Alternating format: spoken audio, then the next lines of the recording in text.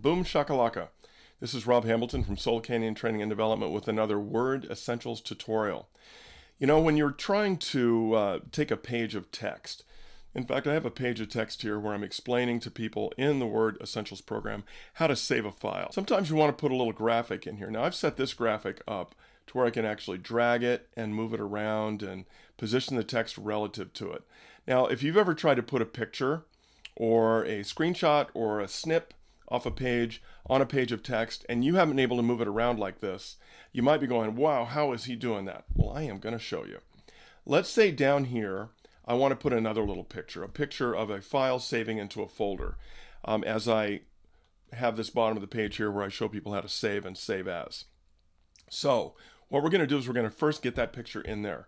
We're going to come up here to the Insert Ribbon tab and we're going to come down here to Pictures.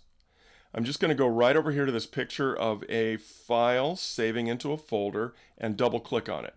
Now it brings it right here into the page of the document. And as you can see, this is probably very familiar if you've never figured out how to do this, because I'm trying to click on the image and move it around and I can't. And it's very, very frustrating. So what I can do, and this is what I used to have to do in the older versions of Microsoft, is there is a contextual ribbon tab. Now, since this is a graphic image, it says picture format, contextual ribbon tab, with some different things I can do with this image, like color corrections. We'll do that in a different tutorial, artistic effects, things like remove background and stuff like that. What we're going to focus on here is wrapping text. This wrap text button allows you to position the graphic on the page that has text with it in lots of different ways relative to the text that's there.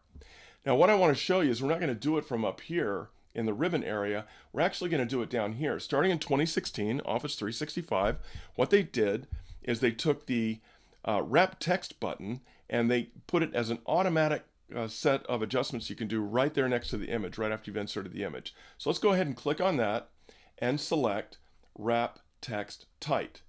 Now this allows us to go ahead and grab the image. You see what it's doing here? Not only can I move it anywhere I want it, but you see how the text is tightly adjusting. And let's say it allows me now to put it right down here.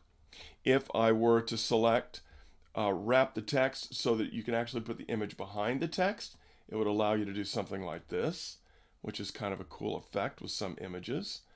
If you set it up to where it was going to wrap square, then wherever you put it, it would try to do like a total justification and squarely wrap the text around the image.